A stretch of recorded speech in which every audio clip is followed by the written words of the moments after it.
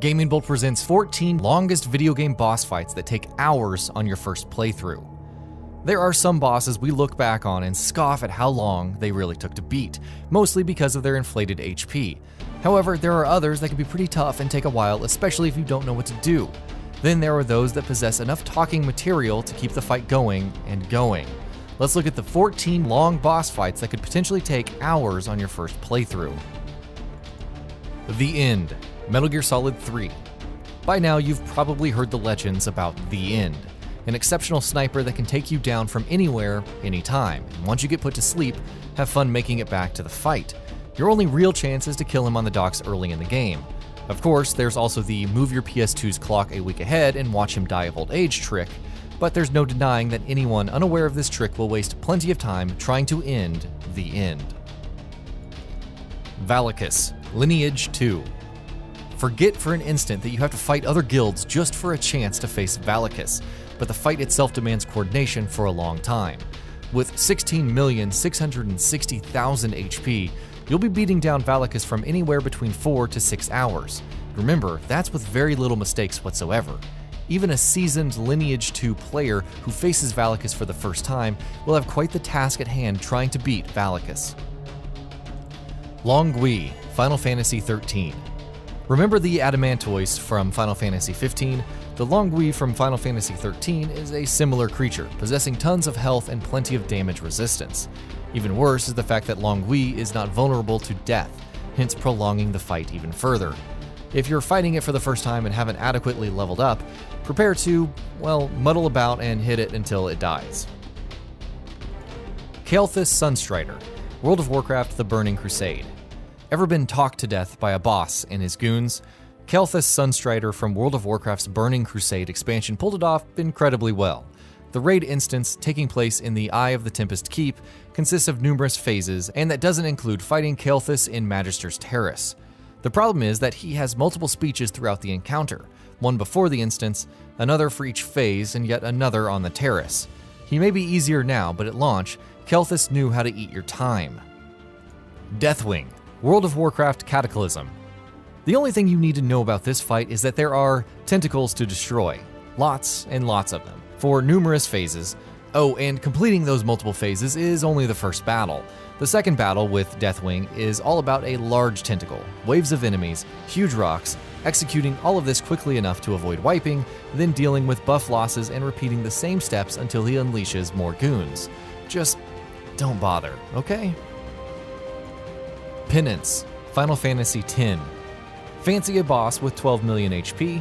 Well, that's Penance for you. Final Fantasy X's most powerful super boss who's released once all Dark Aeons have fallen. Not only can it absorb elemental damage and insta-kill your party with an attack called Judgment Day, but it also has a second form.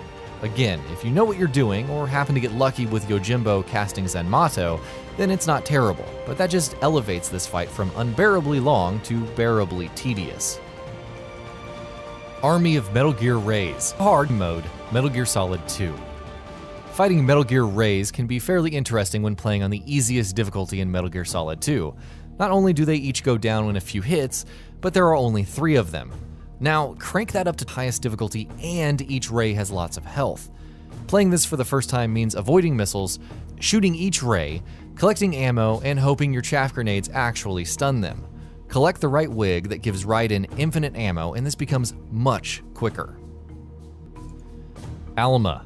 Ninja Gaiden.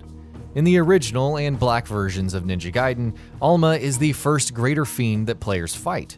So by the time you fight her, there was a basic understanding of the game's concepts. Then you die. A lot. Turns out at the time, Alma was the toughest boss in the game. Being so woefully underpowered so early on and having to go up against that brick wall, failing again and again? Bad times. Yggdrasilith Zero. Xenoblade Chronicles X. Yggdrasilith Zero is part of an online squad mission in Xenoblade Chronicles X and functions as sort of a global event among players. And make no mistake, bringing that health bar down isn't a problem. The problem is that it has millions of health bars with thousands and thousands regenerating between event cycles. So even if the entire Xenoblade Chronicles X player base does significant damage, Yggdrasilith Zero can negate a lot of it and keep chugging. Let it not be said that the game doesn't want you to settle in for the long haul.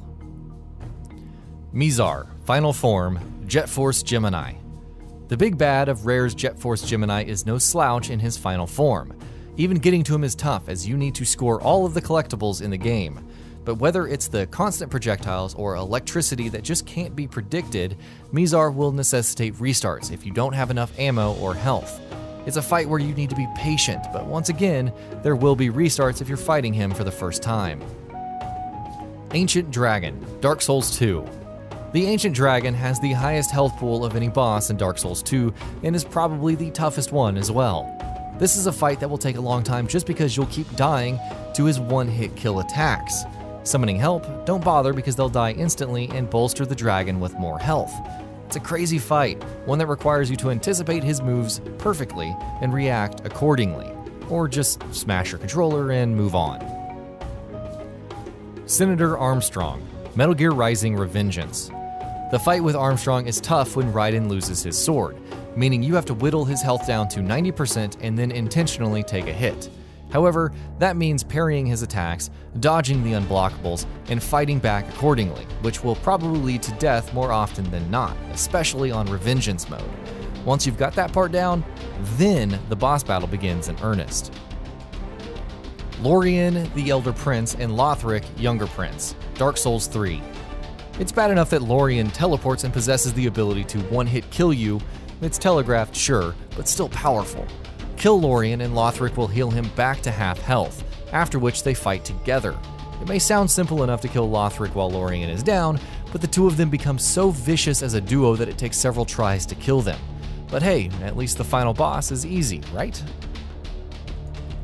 Bloodletting Beast, Bloodborne. One of the toughest bosses in the game, the Bloodletting Beast can be best killed if you don't lock on, targeting his hind legs and being patient. Of course, if you don't do the first two, it's a long series of deaths, resets, more deaths, and repeats. A lot of that has to do with the Beast's powerful attacks and range, but if you're unlucky enough to fight the headless version, then that means dealing with a ton of poison as well. And that'll be about it for this one. If you guys like what we're doing at GamingBolt, please consider subscribing to our channel, and I'll see you guys on the next video.